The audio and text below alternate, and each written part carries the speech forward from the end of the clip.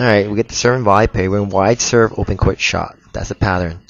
This is where his options are, 1 or 2.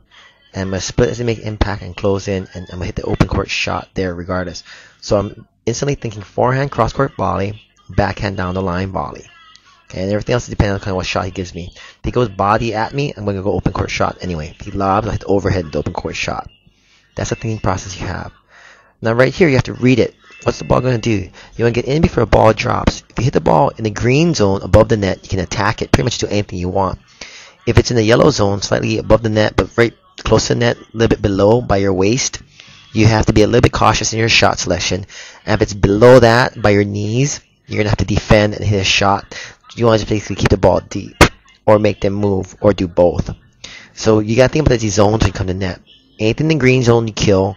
Anything in the yellow zone, you be cautious. Anything in the red zone, you just defend. The ball drops. So I have 3 options. I can go back to him deep, which is a bad option because he won't move. He can do anything you want. I can go to the green shot, which is pretty much my only shot. Or I can go the yellow shot, which is really low percentage. A little drop shot, going back angle.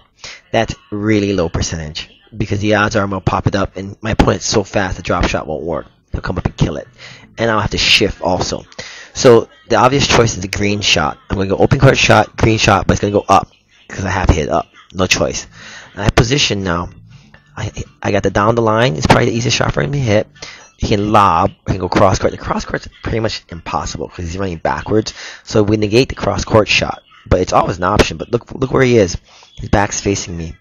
So I'm looking for either a green shot down the line or the topspin lob. Okay, and the key here is when he's making impact, I'm just watching his racket. I'm watching his racket, see what he's going to do. And that'll give it away to you. The key here is you must negate the 3 shot because it's so low percentage. Now you're only watching 2 shots. Watch his follow through. That's the lob right there. You see it? So the racket comes up towards his face. That's the giveaway. And that's the key to serving and volleying. You have to be able to read what your opponent gives you. You have to read the shot off the racket. And sometimes you have to guess. But when you learn how to read the racket, it'll make serving and volleying a lot easier.